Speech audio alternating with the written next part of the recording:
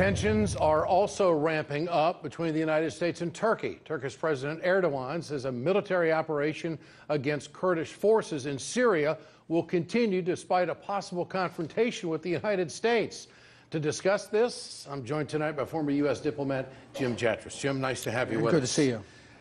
The back and forth between the United States and Turkey has not been this heated for a long time, if ever. Your thoughts? What's happening here? Well, a few things. Let's remember what triggered this Turkish incursion, so-called Operation Olive Branch, if you can believe that.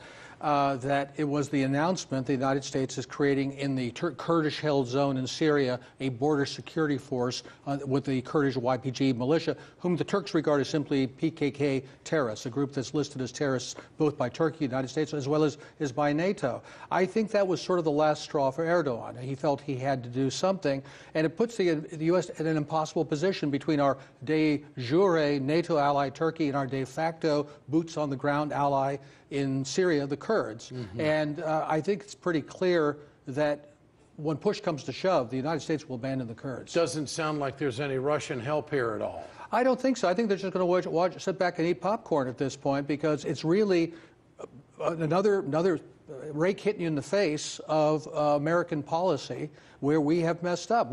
Look, Trump said he wanted to destroy ISIS.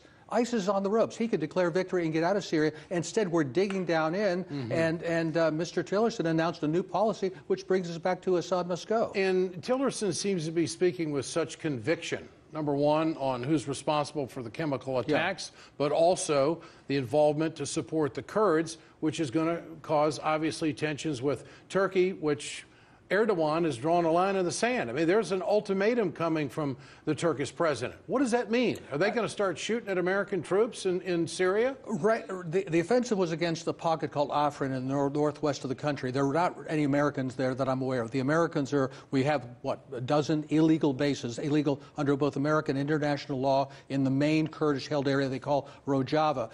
If the Turks move there, and there's some indication they would attack the town of Manbij, that could involve action against areas where there are Americans, and Americans can be hurt. Are we going to shoot our own NATO ally, Turkey? I don't know. Well, we don't know what this president Or will we do. have Americans killed by our ally. That's a distinct danger. And so the position that the United States is in right now, it's decision time. Right. You're either in or you're out on the Kurds to keep the Turks happy. Which is it?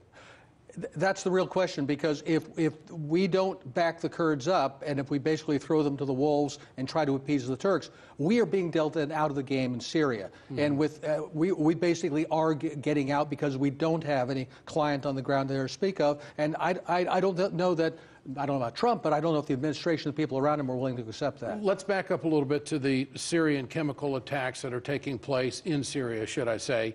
The conviction that Tillerson is speaking with, how good do you think and how credible is our intelligence that it is Russia? My honest opinion, I think they know damn well it wasn't the Syrian government. I think they know damn well it wasn't the Syrian government. When the Russian ambassador says they didn't even go to Khan Shaykhun in Idlib to take any samples in their own independent investigation, they are working from a chain of custody of samples that comes right from the terrorist sources. How credible is that? All we want on the American side, look, Nikki Haley might as well be Samantha Power back there again, is to condemn the Russians, condemn the Syrians, and we need Assad to go.